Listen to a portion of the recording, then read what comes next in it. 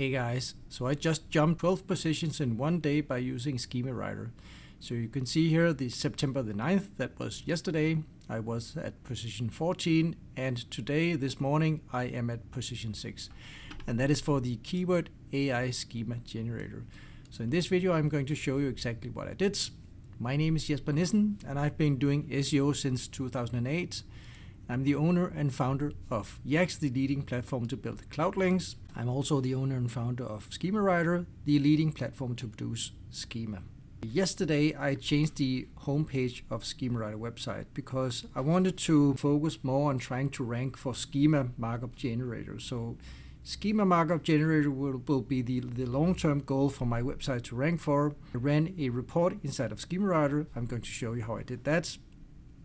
Then I implemented the on-page optimization changes that the Schemawriter suggested, inserted the entities, and then inserted the schema, and this is the results that we jumped 12 positions from position 14 to position 6 today. So if we go over to Firefox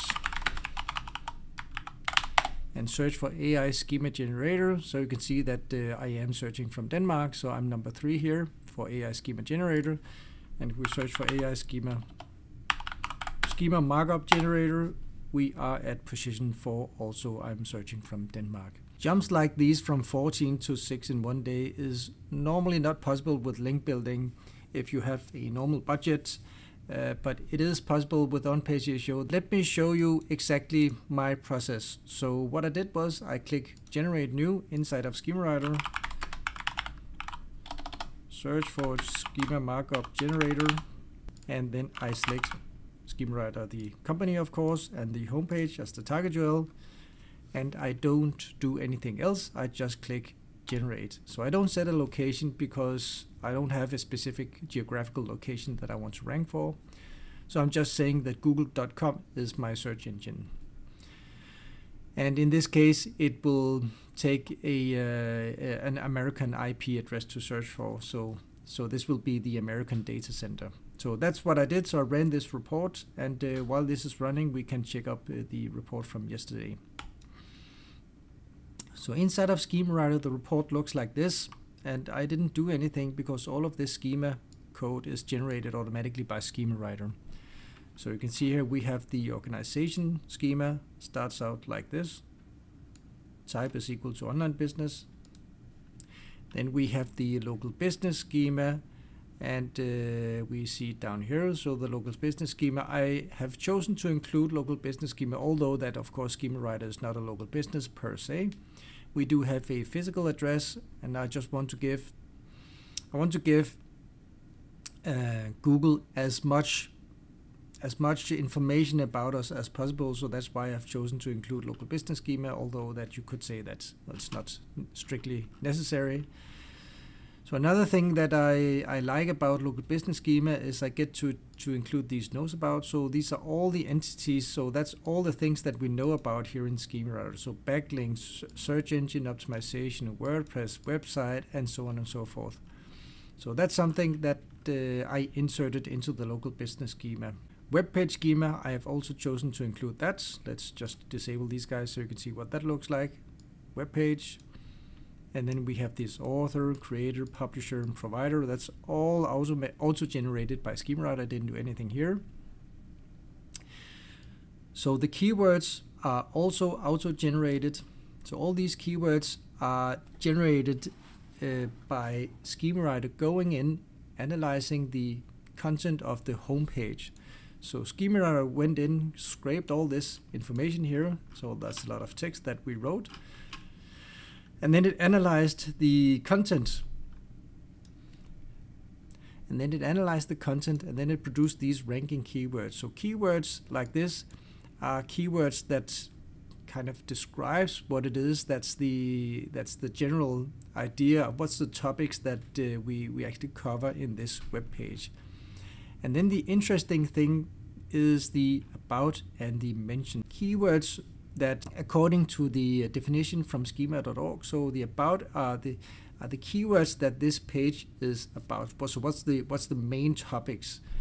And mentions are also things that this web page is about. Specifically, it's entities or things that is mentioned in the text. You actually get to give references to where you can actually read more about these guys here. So for example, Google Knowledge Graph. So if we open Webpage Schema here, scroll down, go to About, and open this guy here, So you can see here that Schemawriter identified that Google Knowledge Graph has this Wikipedia URL, and Google Knowledge Graph has this so-called KGMID, or Knowledge Graph Machine Readable ID. So this Knowledge Graph Machine Readable ID contains the specific information that Google knows about this topic. Let's just see what it looks like.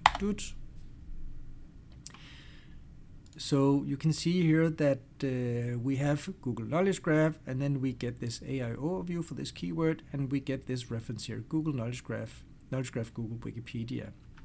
So this is what it looks like, and this is what makes this type of schema strong, is that you get the entity that has this Wikipedia page, and you also insert the references, the official references to the pages that contains information, the canonical information about what this is about.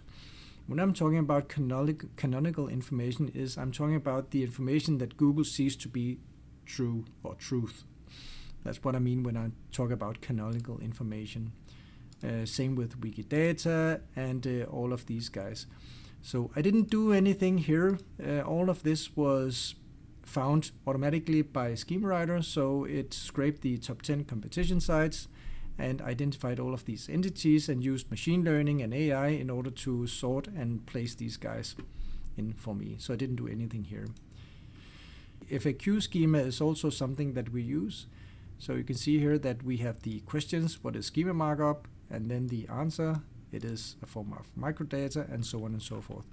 So all these questions are auto-generated, and they actually serve a special purpose, because at first when I ran the report, these questions that you have just seen here, they were not in the text of Schemawriter. But the way that it works in Schemawriter is that Schemawriter performs the analysis of the text. It knows what the entities that the competition has, it knows the entities that you have, and then it compares and finds the entity gap. So that's the entities that you miss. And in order to cover that gap, you can actually see it here. So these are the on-page entities that I have in my website, and these are the competition entities. And the entities gap are the entities that I don't have, that the competition has, right? So in order to cover that gap, what Schemawriter does is, if I click on content here, I can actually see that down here, we can actually see that all of this is auto-generated content. So that's not something that I wrote. That's something that Schemawriter wrote, because we have built into the algorithm that we want to cover as many entities as possible. If I go up here, so you can see here in the right side, all of these green and yellow and red buttons here, they signify entities. So this keyword schema.org, it has a Wikipedia page. That's what I mean by an entity. Same thing with schema and JSON LD.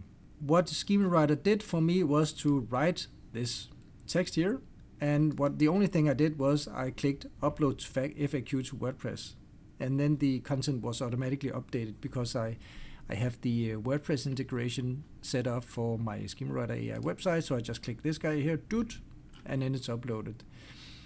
And same thing with the schema. I just clicked upload schema to WordPress, and then it's uploaded. What I did was I opened my Schemawriter website. I clicked edit with Elementor, because that's what I use here in my Schemawriter website. And then I inserted the missing entities. So I chose not application programming interface. It is relevant, but it's not something that I'm willing to mention in my own website, but I am willing to mention all of these other guys. So you can actually see that, let me just search for schema.org. It is somewhere here. Hold on. Yeah, it's of course the first one, and I missed it. So I inserted all of the entities here. For example, before I started optimizing, my header said AI schema markup generator to automate webpage schema. So I didn't include JSON LD, but schema can be, schema can mean more than one thing. It's like a box, or boxing can mean, two people fighting, or it can also mean that you're packing your apartment because you have to move, so you're kind of like boxing everything together in boxes. Same thing with schema. It can mean structured data in a website, or it can mean that you're scheming against your enemies, or you have a schema for the entire week, a school schema. So it can mean several things. So that's why I chose to include JSON LD in order to disambiguate for Google. So this is what we're talking about when we're talking about schema. It's JSON LD schema. I also chose to include schema.org. Let me actually just click refresh page analyze, and then you might be able to see.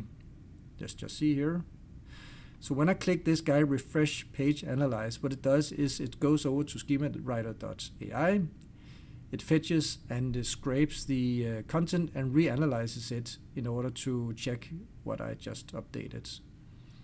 You can see this comma here. That's actually specifically what I'm looking at. Good. Because I just updated the text on the homepage this morning because I discovered that I was missing some content here.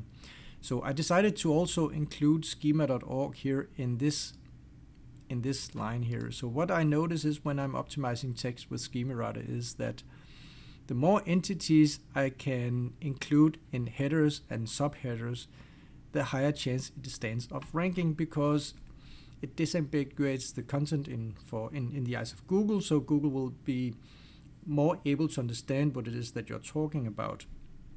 So you could say, well, why didn't you include schema.org in the H1? I don't want it to.